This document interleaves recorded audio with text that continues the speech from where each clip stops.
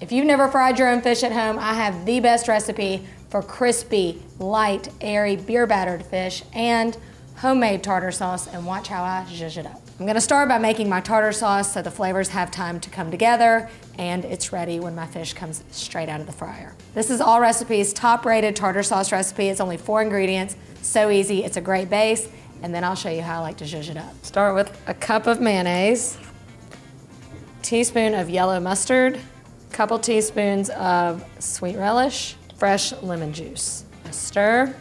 And this is just a good starting tartar sauce. You can stop here, but I like to zhuzh it up. I like to go in with a little bit of dill relish, and then I like to add a little bit of a salty element with some capers chopped up.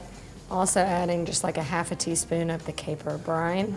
And then I like to kick it up just a little bit with a little bit of hot sauce. And then you've got to have just some super finely chopped onion in there. To me, it's the way my mom used to always make it. That's better than anything you're gonna get in a jar on the grocery store shelves. I'm scared to overwhelm you, but I would really like to add in some fresh herbs. I love the flavor of dill.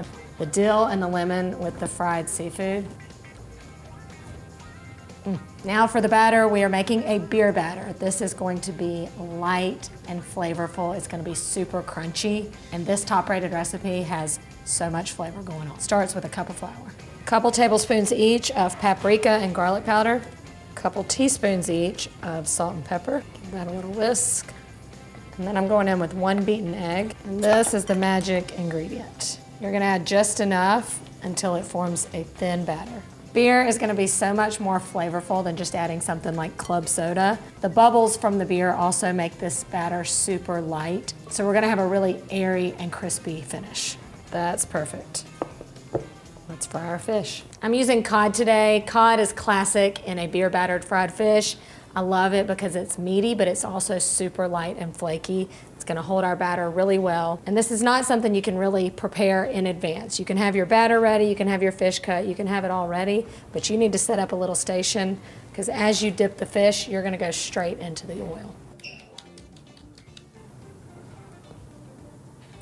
Check out that perfect bite. You got crunch on the outside, flaky tenderness on the inside, and that creamy, tangy tartar sauce.